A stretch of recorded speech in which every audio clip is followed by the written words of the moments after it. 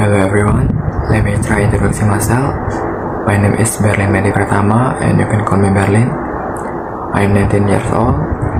I'm just turning 19 on 26 April 2022 and I live in S.Pd right now. My hobby is writing novels and I like novels by and also I like play games. I like play Genshin Impact every day.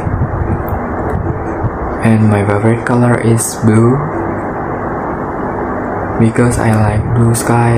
And my favorite food is noodle. Oh yeah, I have a sister. She is named Setiawan. She is 15 years old and she is annoying sister. And now I study at Trinity University. I just English majority. Why I choose English majority? Because I like learning English and I hope I can watch movie without subtitle. I think that's enough. Okay, thanks, bye bye.